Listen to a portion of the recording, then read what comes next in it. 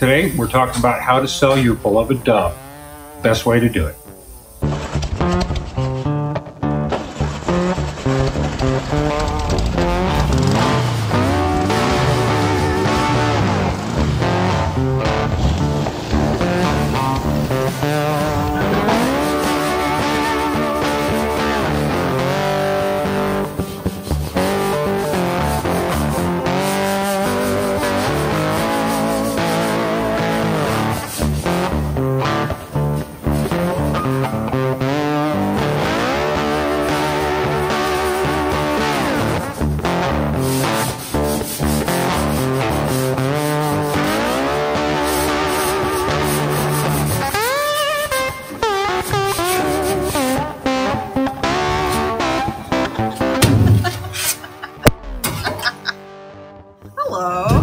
Hello there. What are you doing? I'm in the echo chamber. And the bunnyman. Anyway. Nice. Very nice. So, fingerprints are overrated. Yeah. With 80 grit. Brought to you by 3M. Just kidding. We use a lot of 3M products. Yeah, we do. We really do like their stuff. I think that's why they sent us to SEMA that year. Yeah. That was fun. Yeah, it was fun. They gotta do it again. Hey, 3M, I'd like to go to SEMA again. Hint, hint. Yeah. All right. What are you doing, crazy man? I am doing fingerprints are overrated today. So Yes. what I'm doing is I'm prepping before we even start doing body work, just so I can see what I'm working with. So the whole thing's been shot in a heavy epoxy sealer, and Darren's gone through and done all the welding repairs. And now it's my job in the body shop to start sanding it down and actually see what I've got to do for filler work and metal bumping. I've got a little bit of metal bumping to do in here, and I am going to do some some filler work in here just to hide that. It's just best practices.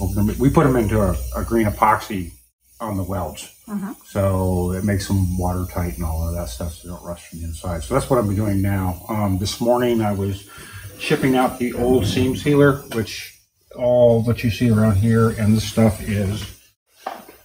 is some nasty stuff. And so the black stuff that you see on the back of that, that's actually rust. Oh.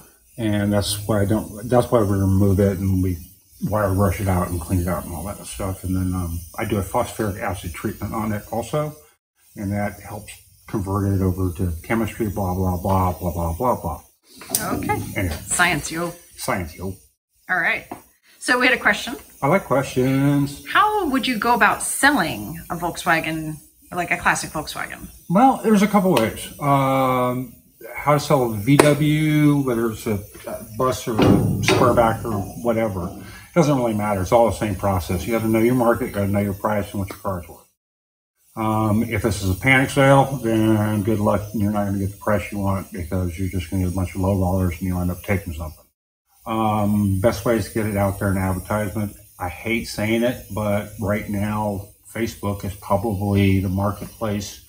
And then some of the buy and sell groups for VWs is probably going to be your best bet for the biggest reach because there's a lot of members in those groups.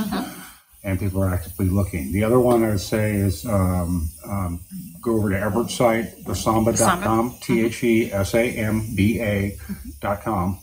Go to the classifieds. He's probably got the largest online listing other than Facebook that I've ever seen. And it's been there for 20, 30 years. So okay. Those are the two best options. Great. And in your ad, provide as much information as you can, of and course. Lots of pictures. Right? And then, you can always set up a Dropbox folder and give them a link to, your picture folder or whatever like that. I mean, if you're buying a car, you go there and you go buy the car or you arrange a carrier to come pick it up. So, in fact, we just did that with one of our clients. He had an extra 55 and we helped facilitate a buyer coming and picking up just because we were in town and the client wasn't. So anyway, hey, Darren, since I'm inside the echo chamber, can you show these lovely folks what we actually got going on this week? All right. We got a parade of Beetles, but we'll get to that after. Follow me here through the labyrinth here. We'll go that way around and then go into the back there, see if we can keep them tripping over cars and parts. That'd be good. So the paint booth is full. Spook can't even fit in here because there's so much stuff going on. So back here, A little hidden chamber. Aha! This is where we hide stuff at. Oh, This is where if you go over, there's some of Mr. Hersker's parts are in here that have been painted, waiting to get back on the body when we get ready to make the body. So there's his fenders, his hood. And there's Reaper. Reaper's there. Range's hood and doors and stuff waiting to go back on are sitting over there. His bumpers and stuff like that. There's a box, which is Mrs. Riley's air conditioning, which is waiting. So it's kind of like the staging area. Yeah. Range's seats are in those there. With the back seat. We have the Notchback's motor sitting over here wrapped up, way to go. Cabral sitting back here getting worked on. Hersker's doors and deck lid, Riley's glass. I mean, on and on and on. We have a bunch of stuff going on. This is the... But Josh is back here working on Mr. Miller's motor. He had it us take all the tins off and send them out to powder coat, and he came back, so he's putting that back together, and then we'll put that in his car, which is a little 72 Super that's out back. It's been here before, a little blue one. Yeah. And so great. Whose engine is over there? That engine is, let me think it through. That is, man, I got so many engines. I know, that's all right. This one right here is Gazzo's. Okay. That one right there is, man. What do you think? We got it written somewhere. Yeah, we got it written down. All right. But, that's Reaper's. Oh, good. Wow. Yeah, oh my. Are you serious? Yeah, that's Reaper's motor. It was over getting some work with John, I believe. Oh my gosh. Something that just came back. That's insane. That's why. So, and that's Lauren's notch, right? The notch is sitting there still. There's Range's seats and his little cushions and stuff. So, like I said, there's Gazzo's motor, patiently waiting for his axles to come back so we can put him together. Herbie. Okay. Herbie here. Yeah, we got Herbie. We talk about Herbie a lot, but I'll get he's done except for waiting for the weather to go over to get his alignment done. So the last thing we did, once we got his brake stuff straightened out, is Mr. Worrell asked for LEDs. So we've got LED tail lights and headlights. So there's his little tail lights. Those are LED now, and the tail lights are bulbs, so they fit in the stock. The headlights are actually the A4 hole lens that they do make that goes in the side. So they're really bright. That is. Yeah, so it's LED conversion. The only problem they have on some cars, and it's just some cars, is the turn signals. With this car, the turn signals are separate, so it doesn't come into play. It's still a halogen bulb for the turn signals, but sometimes you have to put a resistor on there because it doesn't act right with the... So anyways, Herbie's sitting here covered up, waiting. He just wants to go get his alignment, and he gets to go home.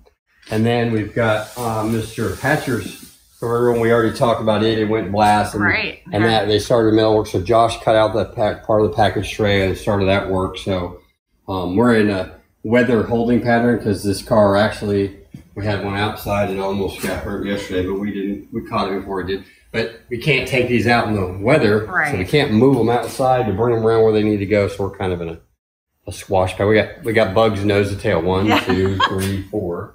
Another bug there. So they're all split up here. Still, Miss Riley's still waiting on a couple things. Like I said, we're still there on that. Mr. Gazzo's still waiting on the axles.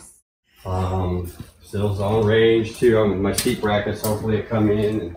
And, we'll go from there, and then we'll head out here. There's a couple things out here we'll talk about. Okay. I got Mr. Bauer's bus out here, and we've done several things, but it's been sitting for a while waiting on.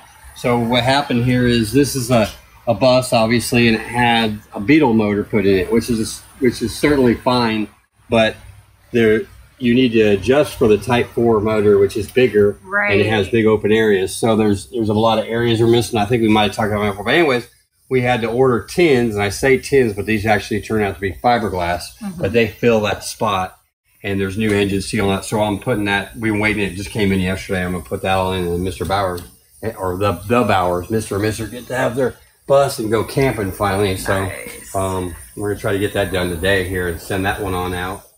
And then we've got, we got the show coming up, October 16th. So there's our blow motor. We're getting ready to spruce up a little bit to blow up. So, resurrect it just long enough to run one more. Dragged it out of the grave and gonna put it up on the test stand and get her. It's the zombie motor. Yeah, so it will not die. Apparently it won't die. Yeah, so I don't know what we're gonna do, but. We'll get it all fixed up, and the show is October 16th, so we're starting to prep for that, and and get ready to do it big. We're gonna have a big swap meet. Nice. We're cleaning out a lot of junk, so you're gonna have lots of shopping. You guys get our leftovers. Likewise, like a couple of people have already asked if you've got junk. I guess you could bring it and sell it too. I guess so. Yeah. And the one thing we're asking is a donation for the charity, which is Alair Community Farm. Alair Community Farms. They do really good work up there with some disadvantaged animals and people. Yeah. So we've got a couple other things like we've been talking about. We're adding on the building, and that's still in the works. There's some trees that have to be cleared out, and we're in a waiting line for that. Like everybody's in waiting lines for just about everything. Everything. So, but what we did start doing is we came up with the idea. Some of y'all out there in the world that are wanting to have your cars done here, we're obviously in a holding pattern because we have no room inside. Well, what we came up with is we have a storage place not too far down the road, and we worked out a deal with them. And this kind of came about because of one person that we were talking to. They were paying over $300 a month to store this car in a storage unit. Yeah. And so I was like, hey, wait a minute. You're already on the list. You already paid your deposit. We can get you a storage unit for $83 a month. Yeah. And so he did do that. His car's coming Friday the 16th. Okay. But that's going to be available to anybody. So it says if you got a car sitting around and you're already on our list or you want to be on our list and we don't have room inside right now, that's an option. So if you're paying a bunch of money for it to sit somewhere or it's in your way, that's another way to get in there. And then that way too, once there is room for us to start working on it, we just go grab it. Yeah, it's right down the street. We don't have to do all that. So that's actually cool little mid deal. It's less than $100 a month. Yeah, $83 a month. There's some benefits for us being in Alabama. How much is your garage worth to you? Yeah, if you're climbing over an old Beetle to get outside every day, then maybe it's worth $83. And we're not talking it's going to sit there for years. It's just, you know, if you're already on our list or close to it, you know,